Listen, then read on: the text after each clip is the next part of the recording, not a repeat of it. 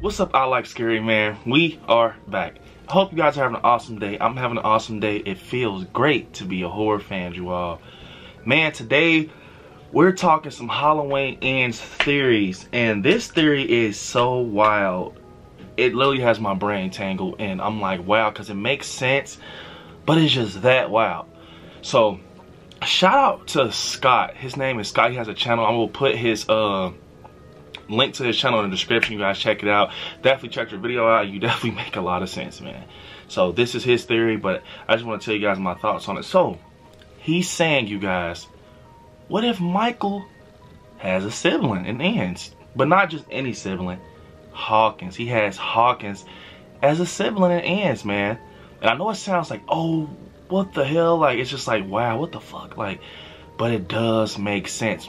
Let me explain, you guys. So we know that in the past few films that Michael and Laurie were siblings, brother and sister and stuff like that, but David Gordon Green said they don't want to focus on that with this trilogy. They made it a point to say that, right? So what if they just try to switch things up a little bit and make it seem that Michael was brothers with Hawkins? And this explains a lot of the stuff that I've always said. And it kind of makes sense. You know how I always say it's like Michael shuts off and he just walks away. But every time he walks away, who is he dealing with, you guys? He's dealing with Officer Hawkins. So, listen, man, listen.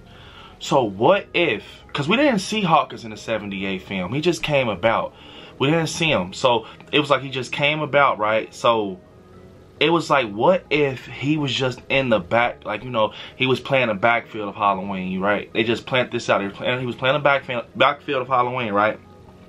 So, this explains why every freaking time Hawkins gets his hands on Myers, he misses the shot. It's probably not that Hawkins can't shoot. Maybe he misses that shot on purpose because he knows that Michael is his family and, you know, it's his only brother and he doesn't want to lose him.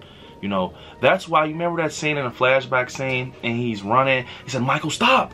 He shoots and he just chases him, right? And he's upstairs, right? They go to the Myers house. He has his partner, he jumps out, and, you know, he jumps out and he's choking Myers, right? I mean, Myers is choking his partner, and Hawkins is like, come on, Michael. Like, he's talking to him like, almost like, you know, he knows him, kind of, like, if you think about it. He's like, come on, Michael.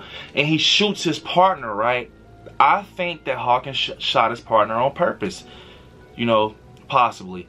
And that is basically, you know, what Scott was saying. And now that he's saying that, it switched. I've been saying that basically, like, why does Michael just clicks off like a switch when it comes to like certain situations? He just walks away into the darkness. So Scott kind of cleaned it up, man. Shout out to him.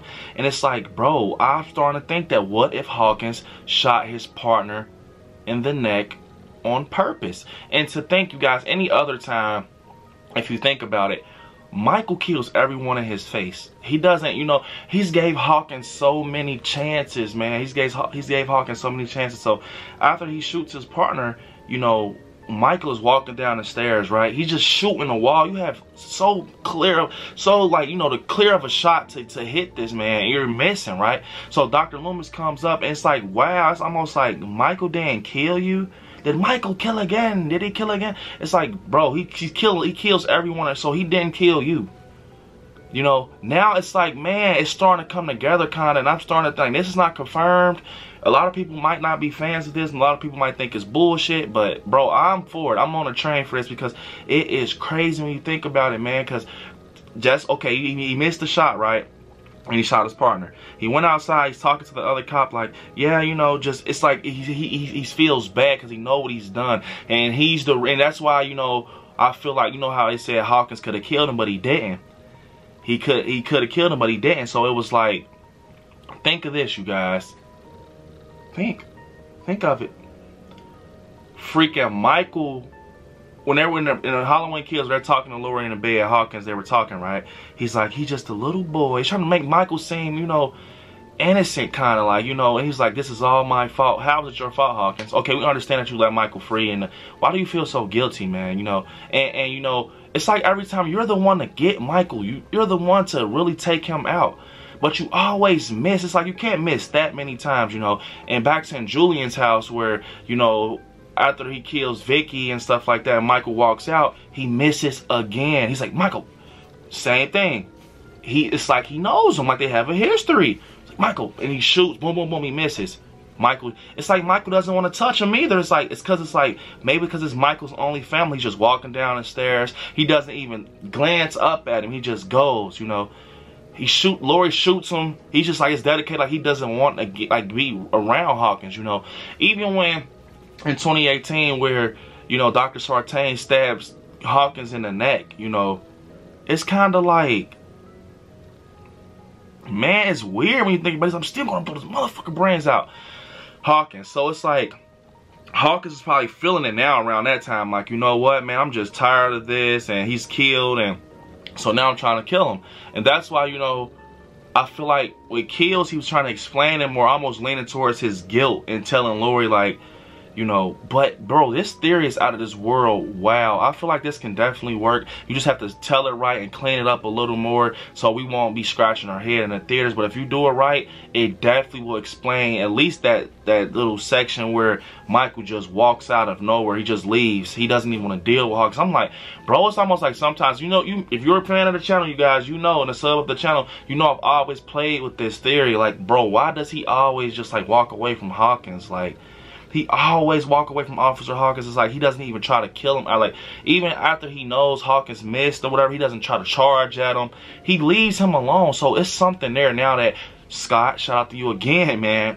You putting this out there. It's something definitely between them that you can't put your finger on. And I'm hoping now that maybe that will be the case in Halloween Ends, that they're siblings. And, you know, Michael and Hawkins, they go back to 78, and he was just in the backfield. Hawkins in the backfield. Remember they were talking to him, the cop, you know, I heard Michael used to pick the wings off butterflies, and Hawkins was kind of like, yeah, you know, whatever he said. But it was kind of like, bro, now that I think about it, it's kind of like Hawkins has been playing the backfield for real, like kind of saving him along the way. When you think about it, now you break it down like that. You missed the shot twice. You had him on you didn't do it. You didn't do it. You know what I'm saying? You didn't do it. He was like, and you were just, and I was hunting you because you are the reason that this man, he's killing the boogeyman. And I will not be surprised in Halloween Ends if they explain this, you guys. If they explain that they are siblings, and maybe that's why Hawkins is so big on taking them out. Because it's like, I did this to you guys. I should have told you guys that this was my brother, and with the history and stuff like that. And maybe that's why they kind of show Myers a little, like, I don't know, if you think about it, James Jude, like, you don't see his face, but he kind of does resemble, you know, the Hawkins image a little bit. Maybe that's OD right there. Maybe that's, I'm just saying. But yeah, man, this is crazy now that I think about it, because why did you miss that shot? You even missed the shot in the alley. It's like, what's going on, man? What's going on, Hawkins, man? You got some explaining to do. You're looking, and I can see Blumhouse just switching that, you know, that freaking, you know, theory with them being siblings to it being Hawkins, you know, instead of Laurie, because we're so used to seeing Laurie, and it was kind of like weird seeing that was her sibling, but it kind of completes it with Hawkins being it, you know, because at the end of the day, you guys, before I end this off, it is a reason they kept Hawkins. It's a reason this man got stabbed in the neck with a scalpel and ran over by a car and still survived. And it's a reason why he opened up to Laurie in that bed when it's just her one-on-one.